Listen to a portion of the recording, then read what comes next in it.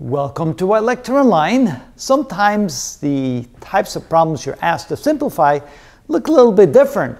We still use the same general principle in Rationalize the Denominator, but what do you do when you have the cube root of x in the denominator instead of the square root of x? Well, we want to change them in such a way that we end up with something cubed underneath that cube root symbol. So in other words, we're going to rationalize the denominators by doing the following.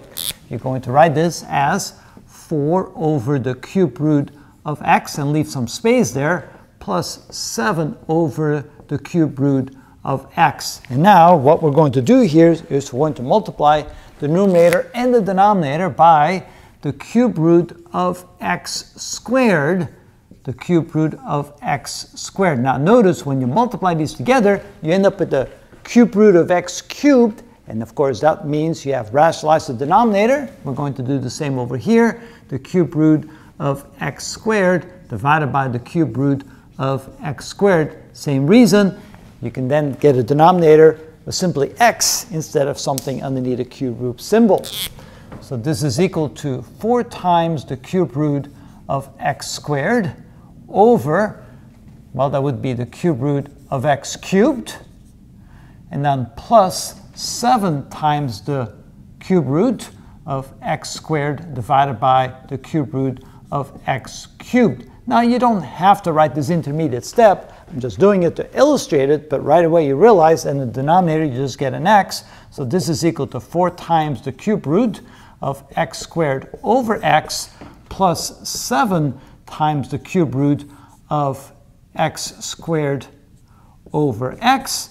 And essentially, you can think of it as follows. This is equal to 4 over x times the cube root of x squared plus 7 over x times the cube root of x squared. And notice you can simply add that together. 4 over x plus 7 over x, since the denominators are the same, that is simply equal to 11 over x times the cube root of x squared. And that would then be the final simplified form.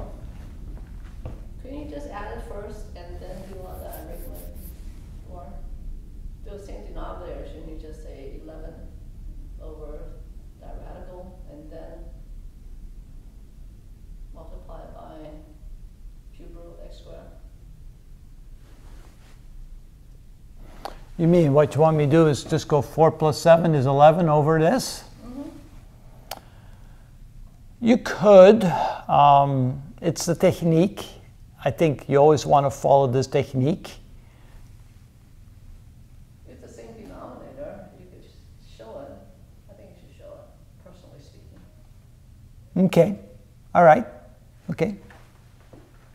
I think so. Okay. Okay. What you could also do is the following thing. And so let's put a line here.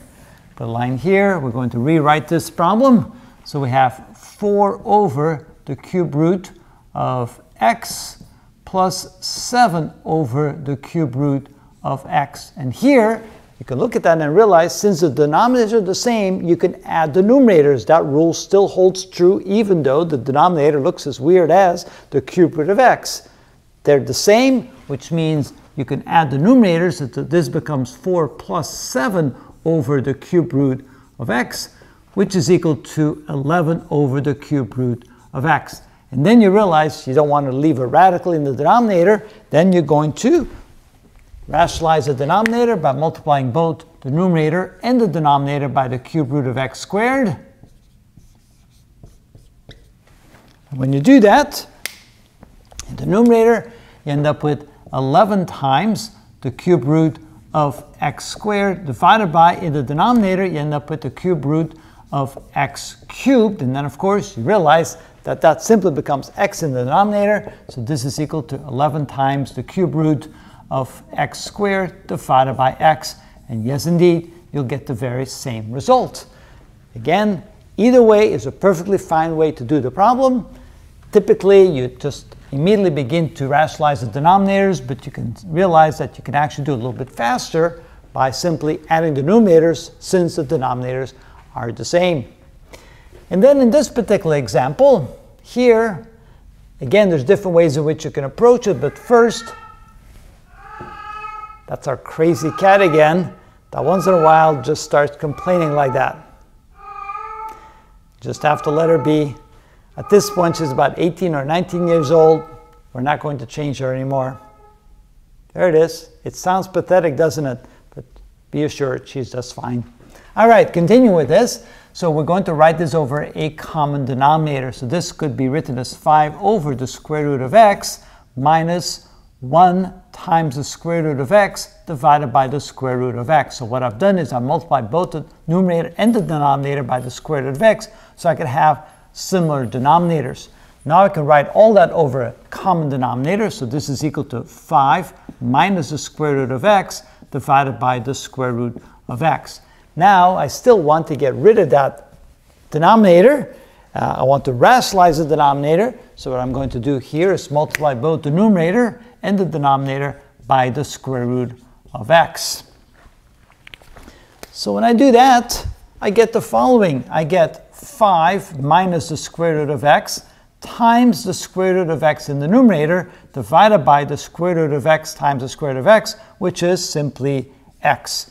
And then I just have to multiply this out. So this becomes 5 times the square root of x minus the square root of x times the square root of x is simply x, all divided by x. And essentially, if I then want to divide that into the numerator, I could potentially write it as 5 times the square root of x over x minus 1.